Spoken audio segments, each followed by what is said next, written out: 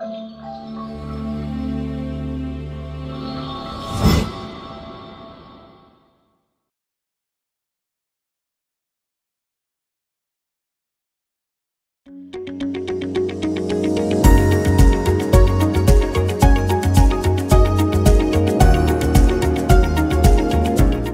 go with the next one. Gastroenteritis. It's a condition that causes diarrhea and vomiting because of infection. Right. A condition which causes diarrhea and vomiting. So presenting complaint could be diarrhea, could be vomiting, could be abdominal pain, right? So nausea, vomiting, diarrhea, fever, abdominal pain. Anytime, as I said, if you have a case where patient is having vomiting, patient has got diarrhea, you need to rule out a dehydration, right? You have to prove I am the safest doctor working here. If somehow you can prove that, you will pass the station. All right. So red flag, this will be dehydration. Rule that out. Dry mouth, thirsty, urine output. Yeah. Patient has got diarrhea. So we maybe like a couple of questions for thyroid. And if the patient is elderly, I will be looking for cancer as well.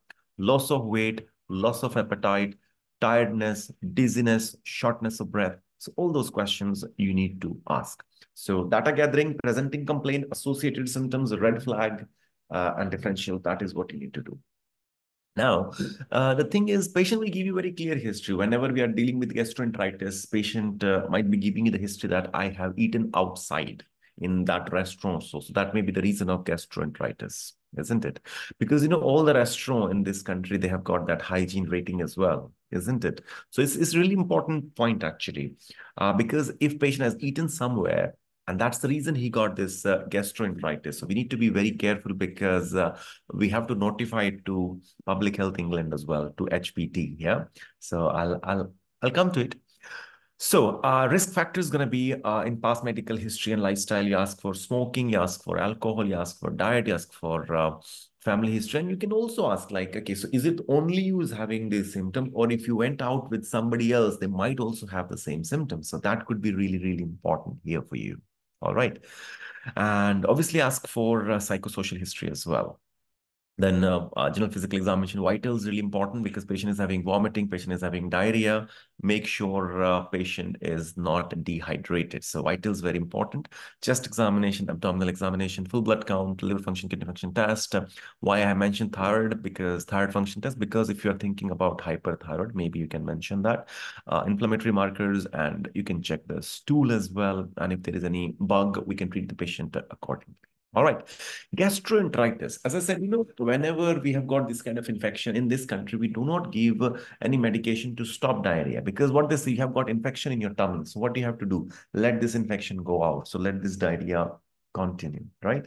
So the treatment is symptomatic. If patient has got some symptoms, you will treat. And if patient can't take orally, then you may have to go for IV fluids as well, right? So this is really important because, see, treat common things first. Patient is dehydrated, so hydrate this patient. That is really important, right? So hydration, ORS, that's what you have to do. So I was saying like you may not be giving the medication to stop diarrhea, right? So like loperamide, but yeah, it's no, definitely not for children, but in adults sometime we give it, right? We tell the patient not to go to the school or at workplace at least for 2-3 days. Yeah, maintain hygiene. That is really, really important. Yeah. And gastroenteritis, uh, food poisoning, hepatitis A, tuberculosis, mumps, measles, malaria, dengue, meningitis, encephalitis, you have to notify these problems to the relevant authorities. So what they can do is actually they can check it further. They can find out if maybe others are also getting infected or not. Right. So this is something that you need to mention. And then, okay, the follow-up and warning signs. Follow-up and warning sign is a must that you are definitely not going to miss. All right. So the symptoms are getting worse. Sometimes you don't know what should I say in the warning signs. What should I say in the follow-up? I don't know when the patient should be coming again. You don't need to know that. Just say, please always come for the follow-up. If your condition gets worse, come back to the hospital or let us know. That's it. Just need to touch those points and you will see you will get better scope, right? So patients concerned, why did I get this? So you can, I think, answer that. When can I go to work? So tell the patient maybe take 2, 3 days off. And why do I have to inform authorities? Sometimes, for example, what can happen is your patient might say, it's my restaurant, it's my friend restaurant, and I don't want to tell you which restaurant I have eaten. But when you justify, when you tell them like, what's the reason behind it? Why are you asking it? So it's for the public interest. I mean, you got the infection from there. So maybe others, if they go out and eat in that restaurant, they may also get the infection. So to prevent the public, to prevent the infection spread, that is what we have to do, right? So this is something that we need to do in this kind of station, right? IPS, just be careful. Involve your patient, acknowledge, and acknowledge. Be a good listener. In this country, they love talking.